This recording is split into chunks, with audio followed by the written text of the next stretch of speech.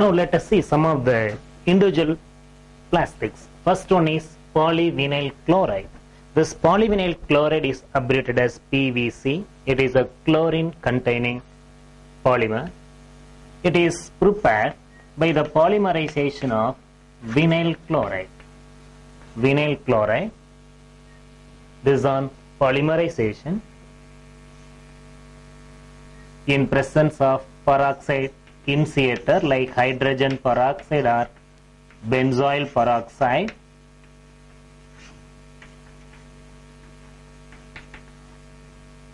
At 50 degrees Celsius.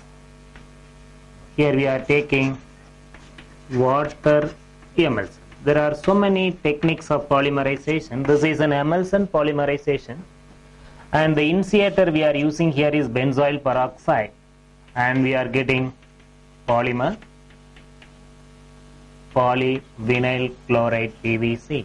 So this is an addition polymer. The double bond opens and we are getting PVC polyvinyl chloride. So this polyvinyl chloride, actually it is prepared from acetylene by treating this with hydrogen chloride in presence of metal chloride catalyst at about 60 degrees Celsius. So this vinyl chloride is prepared from acetylene by treating it with hydrogen chloride. Vinyl chloride is obtained. That vinyl chloride water emulsion is taken, which is polymerized with benzyl peroxide as an initiator at 50 degrees Celsius. We are getting this beautiful polymer PVC polyvinyl chloride. So this polymer is colorless, odorless, transparent. So it is colorless, odorless, transparent, and thereby this is used to prepare so many articles of our choice. PVC pipe, PVC sheets, and in laboratory we are using that working tables are covered with PVC sheets. But this polymer is having one disadvantage. When it is exposed with light for a longer time, it decomposes to eliminate HCl, that is hydrogen chloride, that is just depositing on the surface of the article, and thereby when you are using this PVC to make some article, we are adding some photo stabilizers to avoid this decomposition. And this is widely used to prepare. So uses pipes, sheets, even some of the cabinets of instruments are made out of this, that is our PVC. So the next polymer is again chlorine containing polymer. See, this halogen containing polymers are playing important role in engineering plastic. The second halogen containing polymer is Teflon.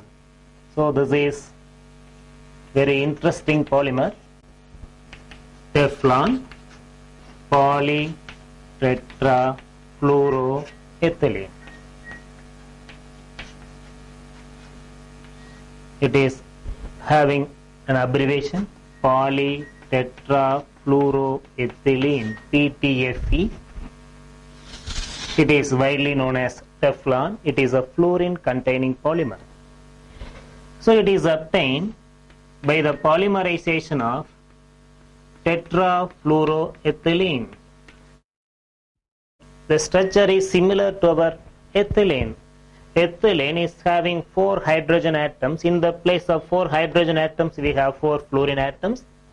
As we have taken water emulsion mixer for the preparation of PVC, here also we are taking water emulsion mixer of tetrafluoroethylene, and this on polymerization with benzoyl peroxide as an initiator.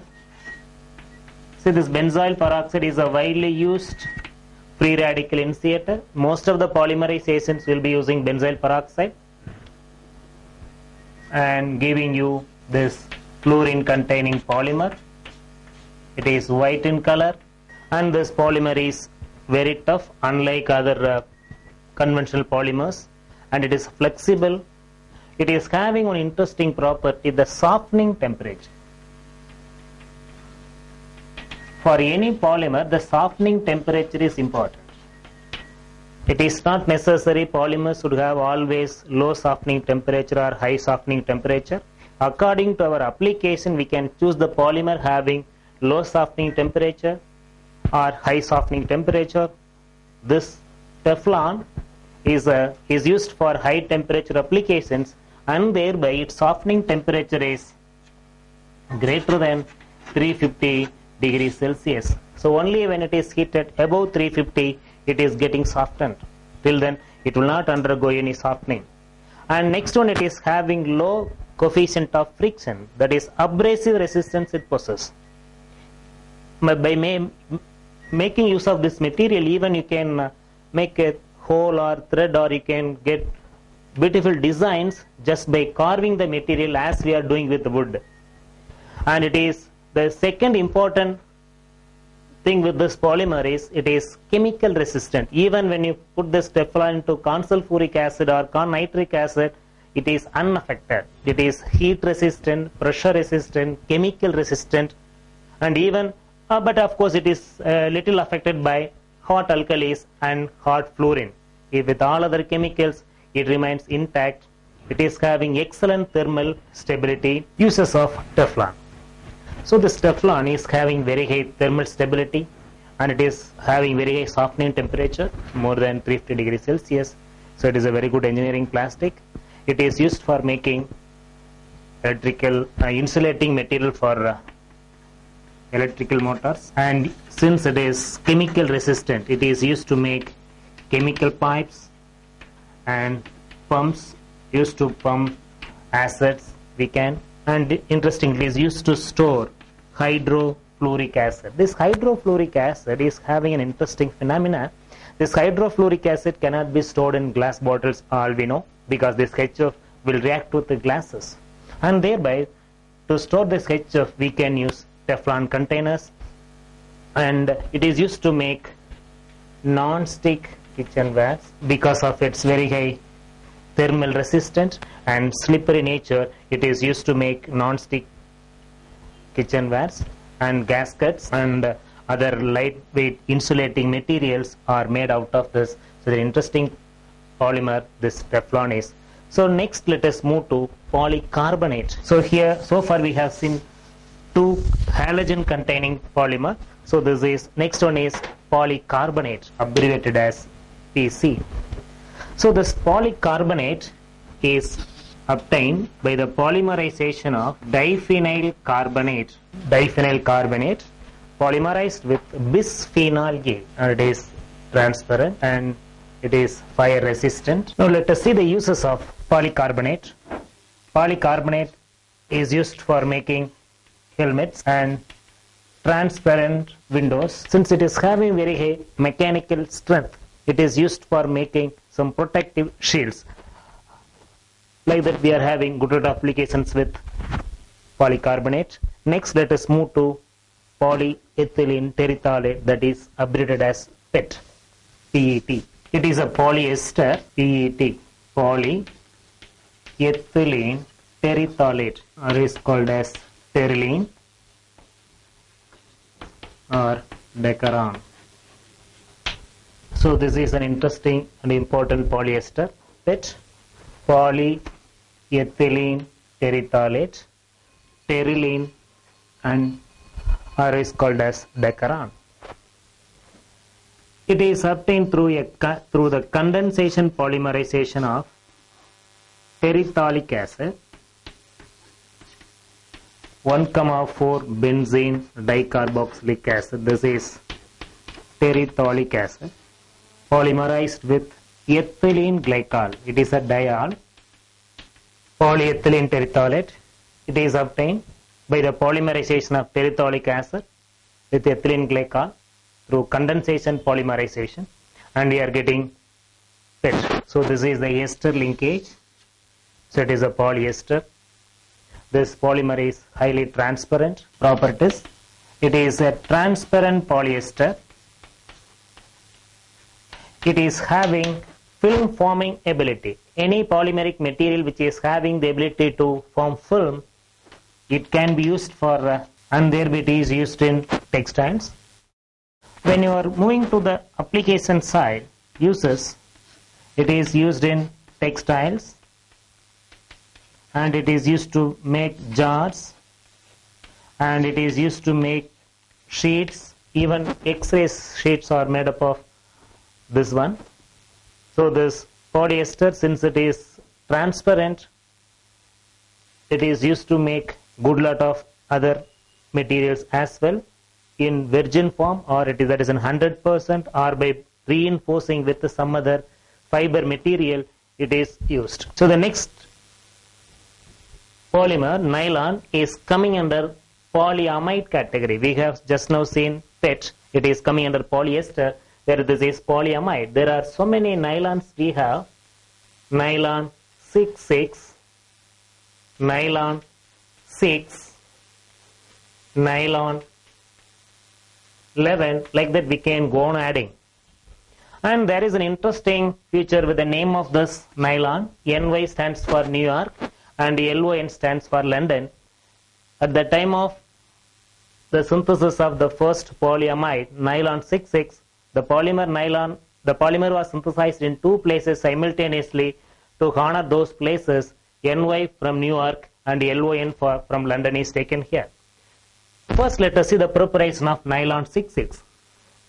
So the 6,6 indicates number of carbon atoms present with each monomer. To prepare nylon, we need a diamine, that is hexamethylene diamine. Hexamethylene diamine, it carries 6 carbon atoms. So 1,6 hexamethylene diamine plus adipic acid. Adipic acid again having 6 carbon atoms. 6 carbon atom inclusive of the COH carbon.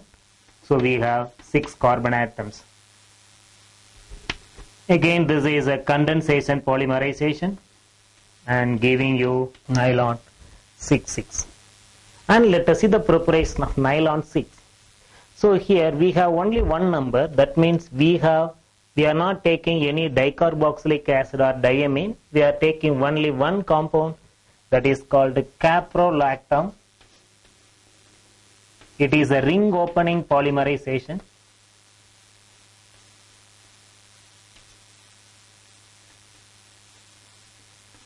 This is called caprolactam. So this caprolactam is having 6 carbon atoms. This on heating, it undergoes a ring opening polymerization. So when you take this is a condensation polymerization, and we have seen so many addition polymerization reactions, whereas this is ring opening polymerization, giving you this is nylon 6, or otherwise called as polycaprolactam. Third one is nylon 11. Again, here we are not taking two different monomers. We are taking only one monomer. One side we have acid group, and the other side we have amino group.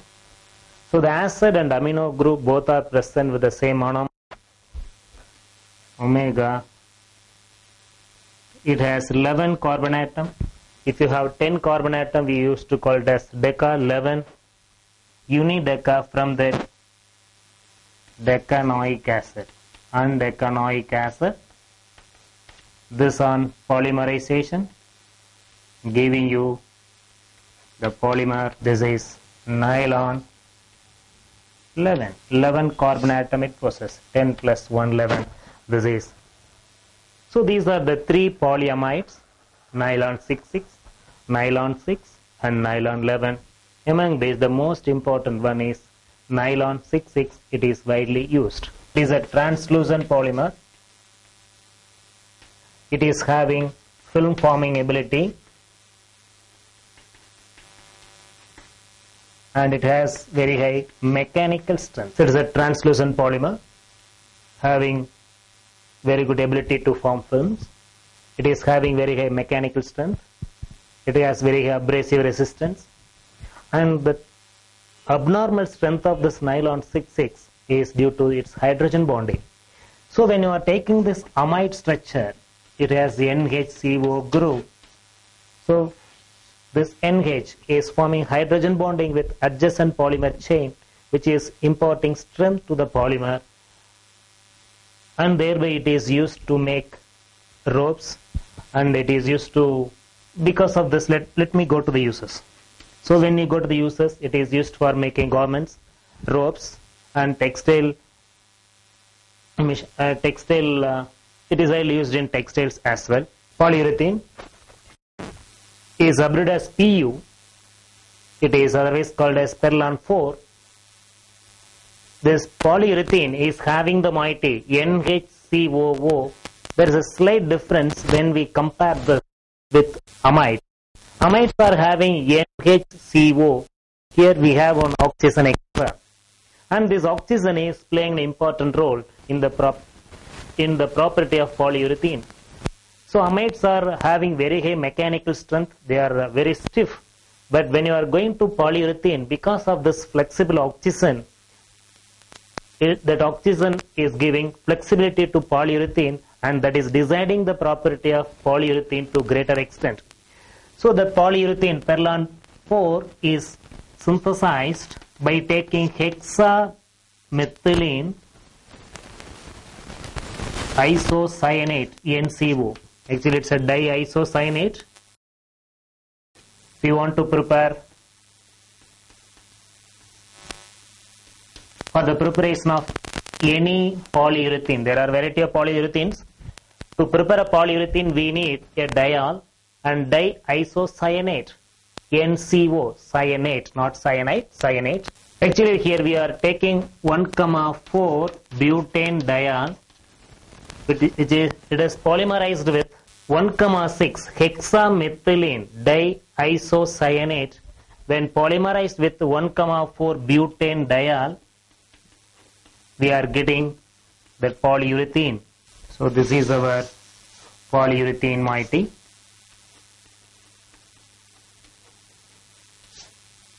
So this is an important polyurethane, Teflon 4. So this polyurethane is having excellent flexibility, as I mentioned earlier, because of this oxygen, extra oxygen we have on the polymer backbone.